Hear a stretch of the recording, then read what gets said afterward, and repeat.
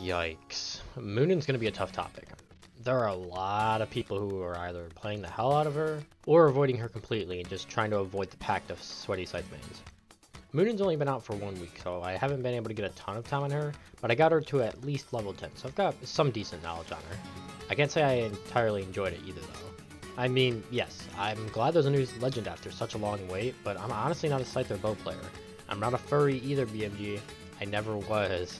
Anyways, let's hop onto her SIGs. Of course she's a new legend, so she's bound to have some stupidly broken SIGs.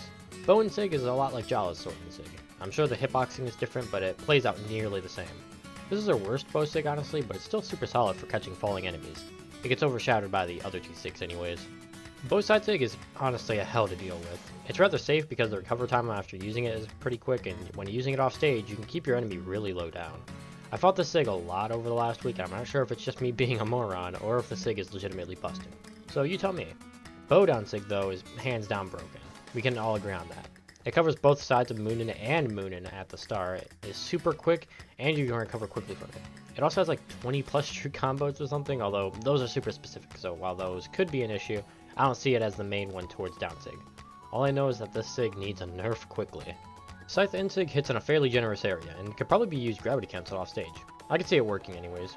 This SIG I don't have a lot to say on because I never really have issues with it. It's just alright. Side SIG is the same case, and honestly I'm not sure which is better. Although both SIGs are still super good, just not like, oh my god, S tier broken, immediate nerf broken. Scythe down SIG on the other hand, I think is our most broken Scythe SIG. It gives me huge Nye Spear down SIG vibes, and it doesn't go as far back, but I'm sure the recovery time is much lower. But just the fact that you jump back and send that huge music wave in front of you, even though Nye's down SIG is much bigger, I feel like that SIG is much more counterable, for its own reasons. But Munin's Scythe down SIG feels too quick to counter, and maybe the force is a tad bit too high, although I'm just spitballing here. She's only got 3 skins, so let's wreck through them. Hugin I honestly think is the best skin for Munin. The haircut and outfit is super rad. I slammed my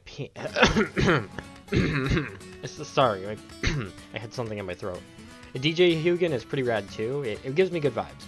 The default Munin skin is in pretty good tier. It looks pretty dope and has amazing color swaps actually.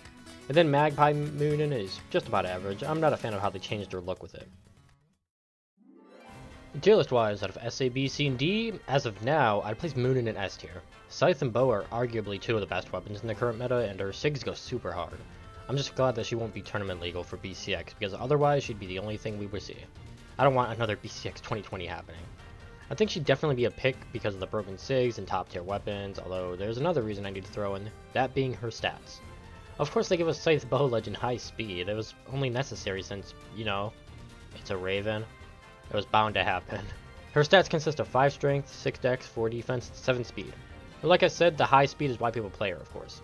I'm glad she has lower attack and defense though, just to balance that out. Although otherwise she would be super overplayed, which she already is, but I mean even more. Although I would have given her 1 more dex point taken from whatever, honestly. Personally, I would play defense stance only, although since I'm the only person on earth who thinks speed isn't as good as people say it is, speed stance would be the optimal stance for the average Scythe player base. Dex and attack stance are an absolute no. Of course a high speed Scythe Legend and the Scythe Legend in general is going to be the most played legend in the game. Although these numbers aren't completely adjusted since she just came out, so maybe we'll come back to it later on. Overall, Munin is arguably the next Mordex. That or the next Nyx, we have no clue how popular she's going to be until time passes by. I know I really won't be playing her all that much. That is unless I do random and get her, or when leveling up my legends makes me play her. It's bound to happen, but it's not like Artemis or Zol where I absolutely won't play the legend.